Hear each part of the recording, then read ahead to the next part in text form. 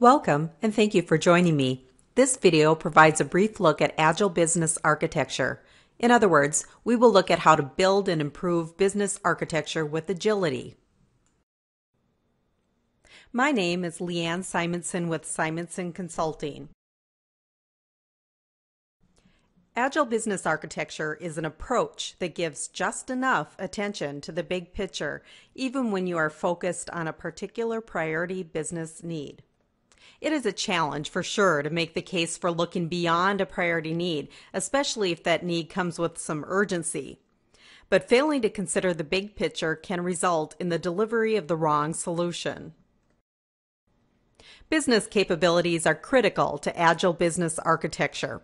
Business capabilities make up the fabric of business architecture and are the mechanism for achieving business goals. You might think of business capabilities as business functions armed with the right stuff. Technology is just one part of the equation. There are many ways to strengthen business capabilities. One way is to focus on process. For instance, let's say the goal is to increase profit by 50% over the next 3 years. Improving inefficient, resource-burning processes would help maximize profit. Another way to strengthen business capabilities is to improve the abilities of people. For instance, if a business aims to be best of breed, competitor analysis skills are vital. Other ways to strengthen business capabilities are to recruit the right people, to buy or build new software, to purchase ergonomic chairs. You get the point. Business capabilities depend on having the right people, the right abilities, the right processes, the right technologies. In other words, all the right stuff to perform business functions. There is a lot to consider with business architecture. How can we study the big picture when Agile typically means the rapid delivery of specific high-priority business value? Is Agile business architecture an oxymoron? Far from. You don't need to dive into a lot of detail, and you don't need to study areas beyond the reach of the priority need in focus. But you do need to look at just enough of the big picture to make sure that your solution is the right fit.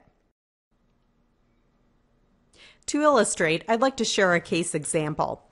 The setting is the Earth Tones Art Gallery. The gallery is a pleasant, peaceful environment where customers tend to linger. The mission of the gallery is to sell meaningful art to satisfied customers. The Earth Tones Art Gallery features sculptures made from natural materials, such as copper, reclaimed wood, stone, and plant life.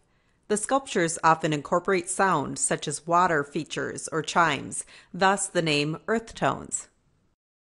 The materials used are often one-of-a-kind pieces with a personal story behind their acquisition, such as copper pipes taken from a church organ. Customers who commission an art sculpture are able to choose materials they find meaningful. Each art sculpture is unique. The materials do tend to be costly. Because of this cost, the gallery only acquires materials from suppliers at the point that the materials are selected for a commissioned art sculpture, and a 50% down payment is received from the customer. The gallery has requested that we automate their process for providing customers with cost estimates. Customers are currently given handwritten estimates based on the most recent information the gallery has on the availability and pricing of the selected materials. Here is the gallery's current process. I will walk you through 6 steps. If the customer shows an interest in commissioning an art sculpture, the curator discusses the type of art sculptures created by the gallery and the special attributes of available materials. In order to give the customer a cost estimate on a custom piece, the curator assists the customer in specifying the desired materials on a commissioned art form. The curator, referring to internal documentation of materials the gallery has chosen to feature, along with current pricing, provides the customer with a written estimate and adds this estimate information to the commissioned art form. Because the availability and pricing of materials is fluid, the customer is promised a call with a firm quote within a few days. The curator places the completed commissioned art form on the administrative assistant's desk. The administrative assistant then enters the information in a physical logbook, slips the original form inside the logbook, and emails the owner that the logbook needs her attention. The owner reviews each request and checks the desired materials against information found on supplier websites. Occasionally, materials are no longer available that match the customer's desired materials, and the owner swaps them out for something similar. This can be disappointing to the customer as the actual materials originally selected might have carried significant meaning. A formal quote is prepared by the owner based on decisions she made during her review of supplier websites. She also records the details in the logbook. The current material availability and pricing document is updated, if needed, also based on the owner's review of supplier websites, when she selects the distinctive materials she wishes to feature from what is currently available. The owner asks the curator to call the customer with the quote information. The curator then calls the customer and relays the quote information from the logbook. He also offers to mail a formal quote or have one available for pickup. The hope is that the customer then, during the call or in a subsequent visit, commissions the art sculpture and pays the required 50% down of the quoted amount, at which point the gallery would immediately acquire the materials. The gallery has a computer system where commissioned art and payments are entered and where billing is handled. The gallery is hoping to extend the use of this system to an automated estimate process. Although we have looked beyond the estimate process, the automation of the estimate process has been deemed the highest priority need. The gallery would like to automate their quote process in the future, but the priority for the gallery right now is to appear more professional and responsive during the customer-facing estimate process. What would be your next steps in response to this request? Perhaps you would create a user story such as this. As the gallery's curator, I wish to help the customer select unique, meaningful materials and to provide the customer with a polished and professional estimate so the customer leaves the gallery well-informed and eager to do business with the gallery. If we went ahead and provided a solution for exactly what the gallery has requested, we would indeed improve their process. But let's step through the process again and look into the impacts and dependencies. We will consider inputs, sources, outputs, destinations, and controls over when a process happens. If the customer shows an interest in commissioning an art sculpture, the curator discusses the type of art sculptures created by the gallery and the special attributes of available materials. In order to give the customer a cost estimate on a custom piece, the curator assists the customer in specifying the desired materials on a commissioned art form. The curator, referring to internal documentation of materials the gallery has chosen to feature, along with current pricing, provides the customer with a written estimate and adds this estimate information to the commissioned art form. Because the availability and pricing of materials is fluid, the customer is promised a call with a firm quote within a few days. The curator places the completed commissioned art form on the administrative assistant's desk. The administrative assistant then enters the information in a physical logbook, slips the original form inside the logbook, and emails the owner that the logbook needs her attention. The owner reviews each request and checks the desired materials against information found on supplier websites. Occasionally, materials are no longer available that match the customer's desired materials, and the owner swaps them out for something similar. This can be disappointing to the customer as the actual materials originally selected might have carried significant meaning. A formal quote is prepared by the owner based on decisions she made during her review of supplier websites. She also records the details in the logbook. The current material availability and pricing document is updated, if needed, also based on the owner's review of supplier websites, when she selects the distinctive materials she wishes to feature from what is currently available. The owner asks the curator to call the customer with the quote information. The curator then calls the customer and relays the quote information from the logbook. He also offers to mail a formal quote or have one available for pickup. The hope is that the customer then, during the call or in a subsequent visit, commissions the art sculpture and pays the required 50% down of the quoted amount, at which point the gallery would immediately acquire the materials. In order to build the best business capabilities around a business function, it is helpful to look at what I call naked core functions and flows. This view includes only the core functions and flows of information from sources directly to where the information is used. We will be setting aside controls over when a process happens in this view, as these may be different in the future. Let's start by looking at just the flow of information about the customer's desired materials. The customer specifies desired materials, which are used to prepare an estimate.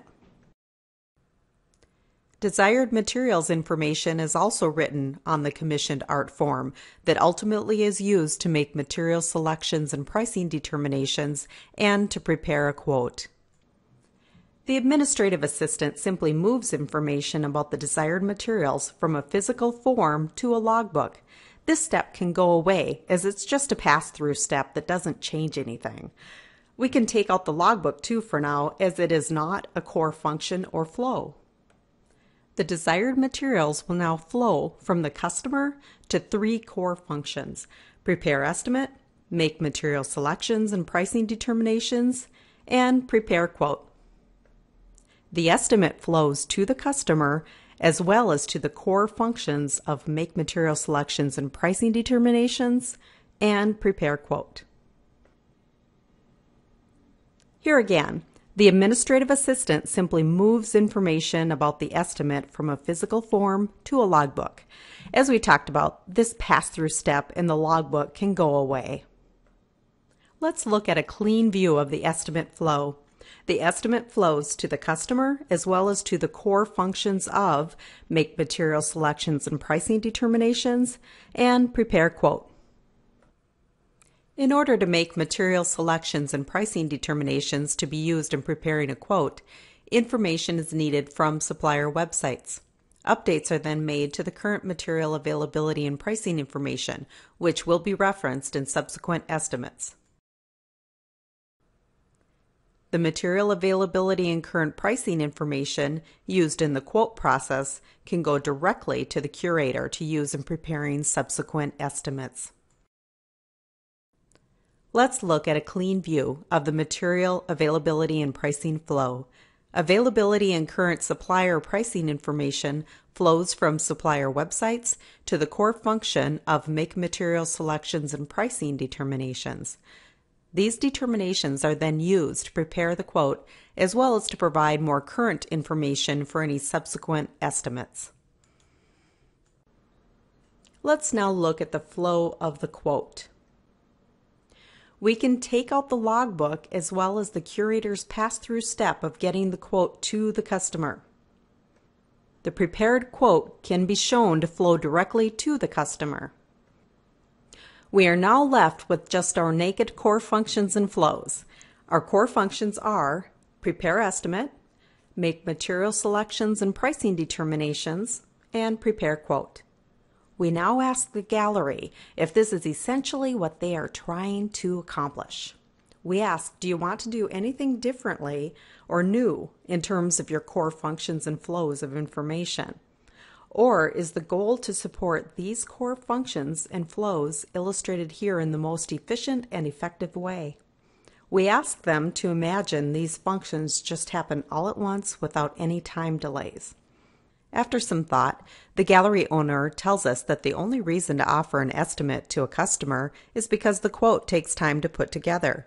There is no reason to provide an estimate to the customer if a quote can be provided right away. The gallery owner tells us that she assumes that the estimate process will still be necessary, but in a perfect world, the customer would be able to obtain a firm quote right away. Aha! We now paint a new picture to represent our future core functions and flows. We do not need to provide an estimate to the customer if we can provide a quote to the customer right away. We will move forward with this assumption. So what are we left with? We have two remaining activities. We make material selections and pricing determinations. In order to make material selections and pricing determinations, we still need information from supplier websites and the desired materials of customers. We also prepare a quote. We need the customer's desired materials as well as the determinations made from the review of supplier websites. We are then able to provide the customer with a quote for commissioned art.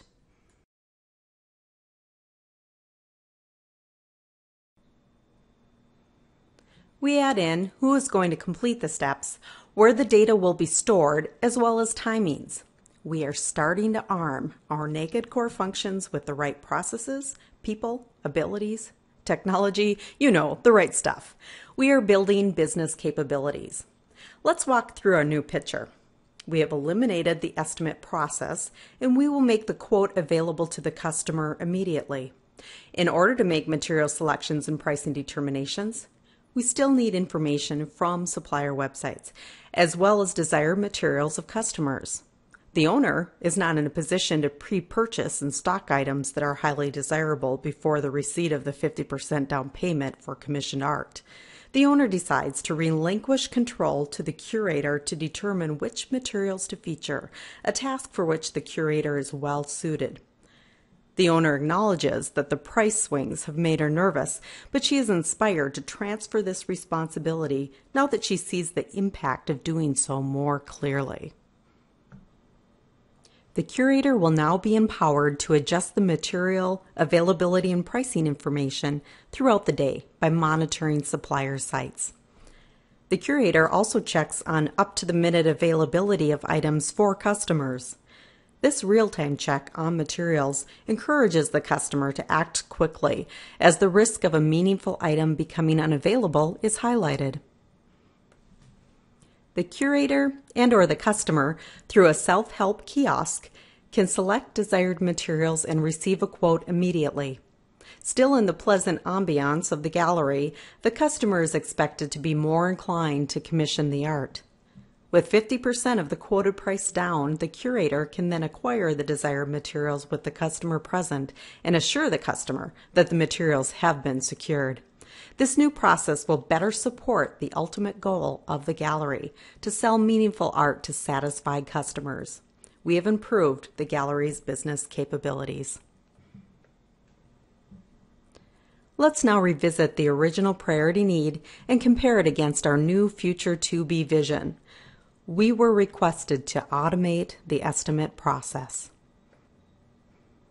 This no longer fits, does it?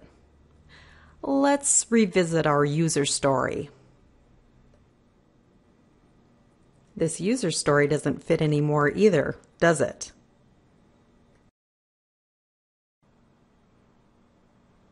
The customer no longer needs to wait a few days for a quote to move ahead with commissioning an art sculpture. Would we have baked in an old inefficient process that causes the customer to leave the gallery without commissioning the art if we had moved ahead with automating the estimate process? If so, would we have known we had done so? Would the gallery have known? If we had launched an Agile iteration focused on the original priority need, would we have fleshed out the same future vision? Maybe, or maybe not. Would we have converged through refactoring to the same to-be vision? At what cost? Or would we have diverged to something more distant from this to-be vision? What if we were presented with a far more complex need? Let's review what is just enough attention to give to business architecture in an Agile iteration. Begin with the customer's expressed priority business need. Determine impacts and dependencies in the business around the need. I think of this as exploring the business ecosystem around the need. This involves studying a dependent set of business functions and their impact on each other, but not diving into the details within the business functions. In other words, we can black box or encapsulate the detail within a function and defer to the Agile process to elaborate the function or user story built around it. It is also important to follow information from its source through all of its transformations through to where it is used. In other words, we want to understand the full life cycle of information with all of its transformations. In our example, the life cycle of an art sculpture from conception through realization hasn't been fully fleshed out. In the interest of keeping this case example small, I encourage you to spend some time considering the risks in drawing a scope line through the life cycle of this information. It is also important to look for shifts that should occur from a current state to a future state of the business before we introduce technology and other solutions. This is where an Agile approach that is laser-focused on a priority need can miss the boat. We can't assume that the business stakeholders have worked through the impacts and dependencies around a priority need.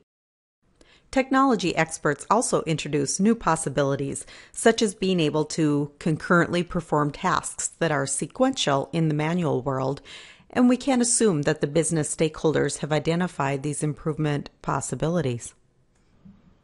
We can, however, partner with the business to build business capabilities. So how is this Agile again? Seems like a lot of ceremony. This is Agile in that we can stay focused on the priority need to be addressed, but still think about just enough of the impacts in the business ecosystem around the need. To neglect to do this could cause a lot of rework down the road. Or, worse yet, we might send the business down a less than optimal path, perhaps paving a cow path, as they say, never realizing the best version of the business. And this doesn't need to resemble a heavy upfront waterfall-like analysis effort. The Agile iteration can elaborate the details as long as we have good bones, you might say. Good future state bones where we understand the impacts. We don't want to bake in inefficiencies or a lesser version of what the business could be. Our goal is to build business capabilities, not just knock off a priority item in the backlog. In an Agile environment, we need to rapidly deliver business architecture recommendations as part of a truly high business value solution for a priority need. By the way, developing business architecture with agility gets easier as business architecture matures. The more you iterate business architecture, the less likely sweeping changes will be needed. The business becomes a network of well-designed and well-armed functions. Each function becomes more encapsulated with the impact to other functions minimized. Some of you will recognize this as a parallel to what we try to achieve in software and in architectural components, high cohesion and low coupling. We want to arm these highly cohesive, loosely coupled business functions with the right stuff. This is how we build business capabilities and create a fabric of business architecture that enables the business to achieve business goals. Incidentally, once you identify core functions, these core functions are a great base for developing well-formed user stories around them. In your environment, enterprise business architecture work might also be at play. But when you're in a position where you need to respond to a priority business need, a more surgical and limited loop through the business architecture is needed. Ideally, both approaches are used. Because you can impact business capabilities with each and every Agile iteration, Agile business architecture is important, regardless of whether a larger business architecture effort is underway. Here are some key points to remember. We want to be responsive and focused on business priorities in order to deliver business value. This is true. But we don't want to leap ahead so quickly that we pave a cow path. We also don't want to invest more study than is necessary to accomplish these aims, pulling an effort away from priorities and slowing down the delivery of business value. We need to give just enough attention to the big picture, even when focused on a particular priority business need, because failing to do so can result in the delivery of the wrong solution. As Albert Einstein said, everything should be made as simple as possible, but not simpler. Thank you for joining me.